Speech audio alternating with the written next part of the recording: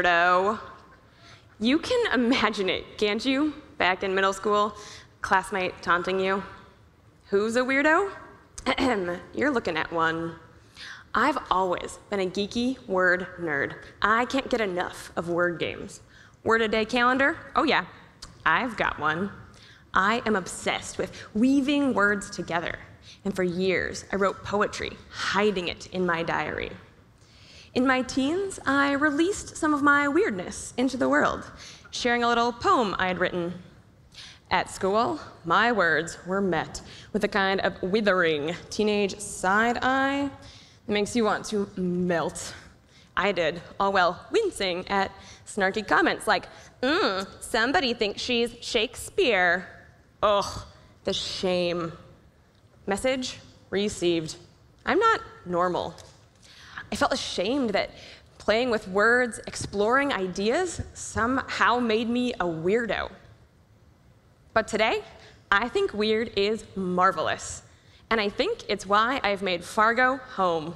There's no shortage of weirdness here. I'm a community builder at heart. Why? Because we humans are social creatures. Introvert, extrovert, shy, or exuberant. We all need our peeps. It is belonging that makes us human. In our search for belonging, we so often crave approval, don't we? And so we hide our weirdness, those frizzy, off-kilter, bumpy parts of us. We think hiding will help us connect. We're terrified that if our quirks peek through the facade, we'll be cast aside. And no one wants to be on the outside, lonely, feeling so alone. Researchers describe the condition of loneliness as distress caused by a lack of satisfactory relationships. 46% of Americans say they sometimes or always feel lonely.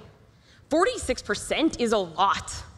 And only 1 in 4 Americans feel like they belong in a group of friends. The US Health Corporation, Cigna, created a loneliness index. And it shows us that Gen Z is the loneliest of all. More than half of people under 25 identified with 10 out of 11 feelings associated with loneliness. Feelings like, no one truly knows me, and I can't connect with other people. Loneliness is pervasive. When we're lonely, we're missing our weirdos. For me, and maybe for some of you, loneliness feels like I am trapped under a cold, heavy, wet blanket, covering me from head to toe, making me motionless. I am so desperate to escape this cold feeling that I go on a connection rampage. I start a texting spree, firing off dozens of messages, hoping someone will respond and save me. Can we cure loneliness by owning our insecurities, our weirdness? What if weirdness is actually our social superpower? Digging into the etymology of the word weird, we find that its origins are not about being odd, strange, and bizarre. Instead, its Old English roots describe it as fate and destiny. Let's think of weird in this way, not that our lives are beyond our control, but rather fate is all of the decisions and actions that have brought us to where we are today, make us who we are. And destiny is not predetermined.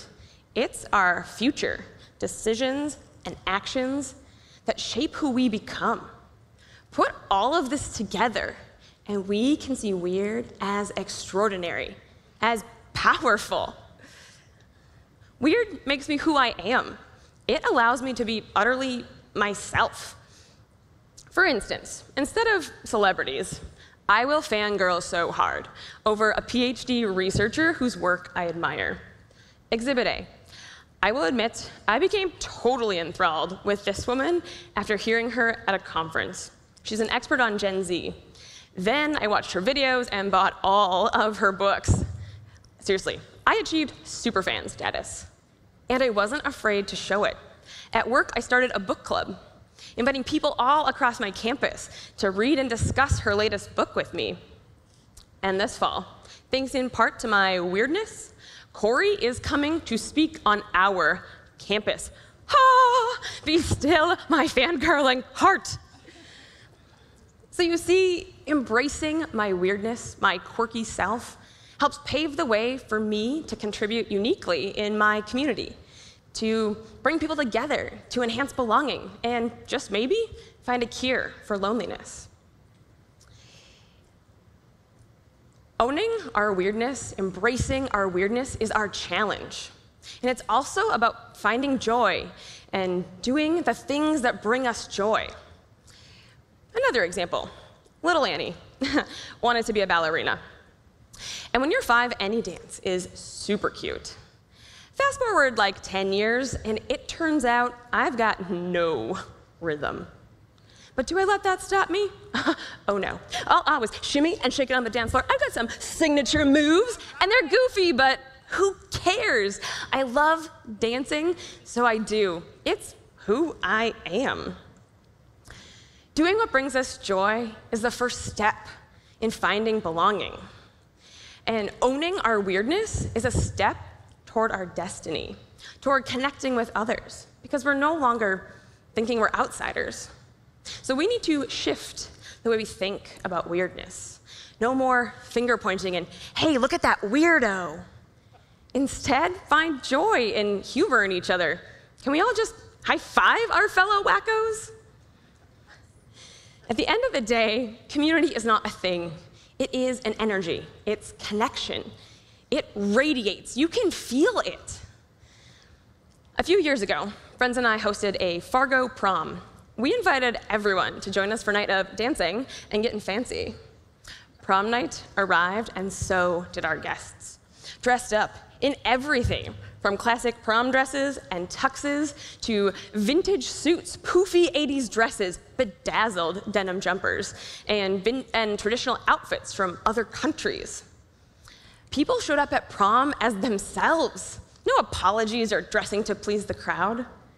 It was magical and authentic.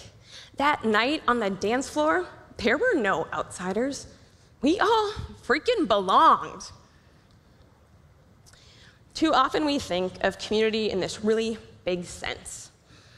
The public art, the good schools, the great new restaurants, the things that are other people's jobs. But community building is not a checklist of things to have in our neighborhood. It's not drawing a circle so you can say, I'm in and you're out. Community is actually the energy of love and acceptance when we work toward a common goal together. So in my work, I've discovered something I need to confess. As a community builder, I can't actually build community. It's not about me, Annie. It requires all of us to want to find belonging. So through my work on campus and in Fargo, I've discovered 3 ways for us to L.A.V, L-A-V, our own communities. L, listen to the positive. Ask people what they're excited about and rally them around that. Negativity can't sustain community. So instead, listen to the positively kookiest, zaniest ideas. A, ask for contribution. No one wants to be the charity case or the token invite. Reciprocity is needed to feel like we're part of a community. Asking for contribution allows weirdness to shine. V, validate the weirdos.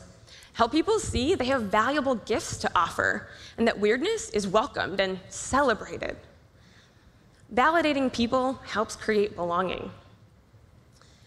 So there you have it. If we can all learn to lav each other, to listen, ask, and validate each other, we can co-create the extraordinary, a much deeper belonging, a shared destiny.